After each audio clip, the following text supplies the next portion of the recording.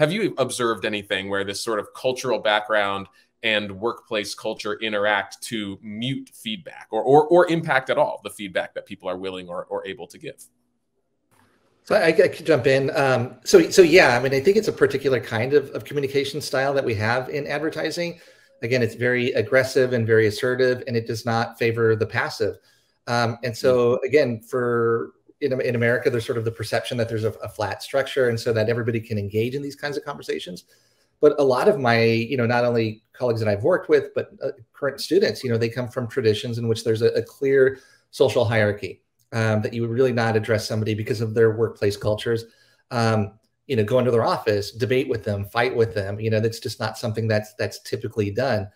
So it does seem to favor a particular kind of communication style and not another. Hmm. Hmm. Yeah, it's an interesting one. At really large organizations, and especially at Salesforce, there was this concept that was super foreign to me, and it was these groups of diverse folks, getting together intentionally, with funding from the company. And we've seen this with a lot of times there'll be like an LGBT group, but at Salesforce there are like 30 of these groups, with the idea of kind of cross connecting, because we're 70,000 employees, folks where they could kind of have those spaces. So we have like a Latina group, we have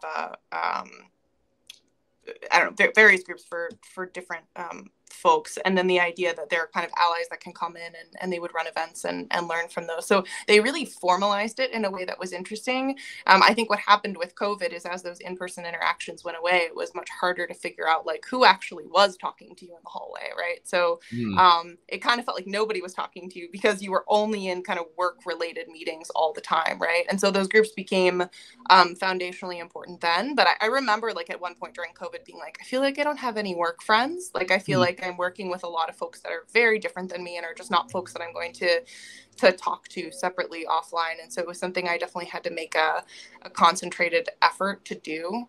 I don't know that I have a great answer for this one, Curtis. Like, I'm interested in your thoughts too, if there are ways that we should be soliciting it better. But for me, it's always been about finding allies in the organization, or finding that person that does sort of poke their head up at you in the hallway, and then sort of allying with that person. But I feel like that's a very informal answer to what you're talking about.